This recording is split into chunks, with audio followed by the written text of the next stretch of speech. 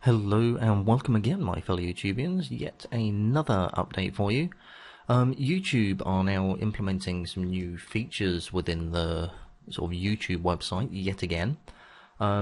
Basically, there's a new bar now that appears along the bottom of your website. Basically, say if you click on any of the spotlight videos, I'm going to click on this one here, a new bar appears along the bottom.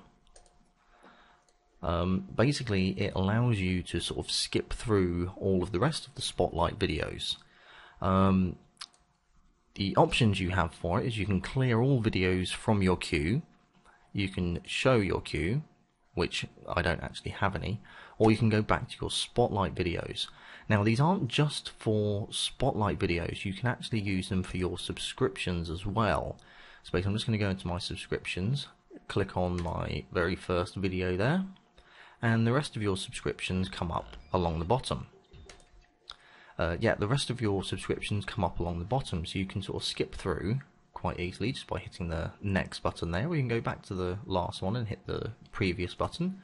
Or if you really want, you can go over here and you can click the shuffle button, which will basically just shuffle up all the videos like a random playlist you would have on a normal CD player.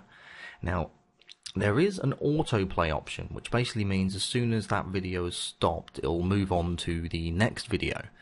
Now, the only downside I found so far is every time you turn it off and you go back somewhere else, and say we'll go down here into, say, my recommended list, it will automatically turn it back on again. Personally, I find this a huge pain when watching videos when you have it on a automatically sort of autoplay.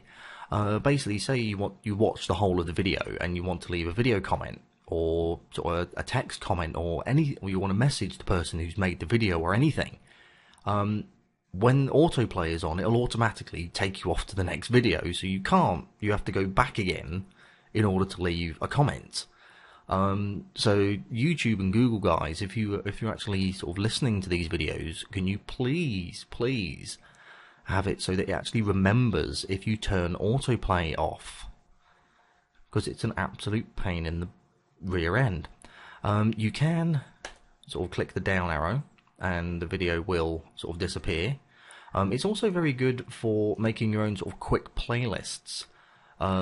Basically, if we sort of go through, whenever you hover over a video, it'll have a little sort of plus icon. So if you just click on the plus icon, and your bar reappears along the bottom again.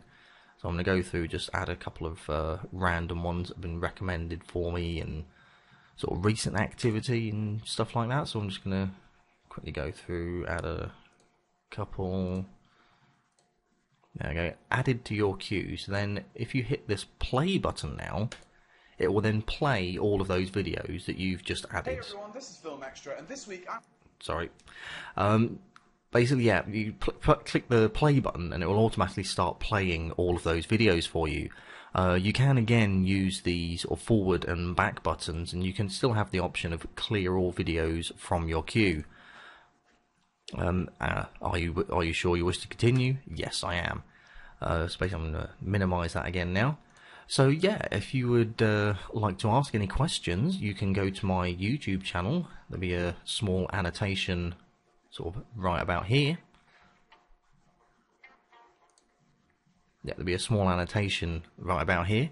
I now have Google Moderator installed on my account, so you can, just type in there and ask questions. Leave a video question if you like, and I can put it at the beginning of the question. Also the beginning of the answer. Basically, I'm going to be answering all of your sort of YouTube related questions, any technical issues you may be having. Basically, I'll do my best to try and get the answer to you as quickly as possible and be as informative as I can.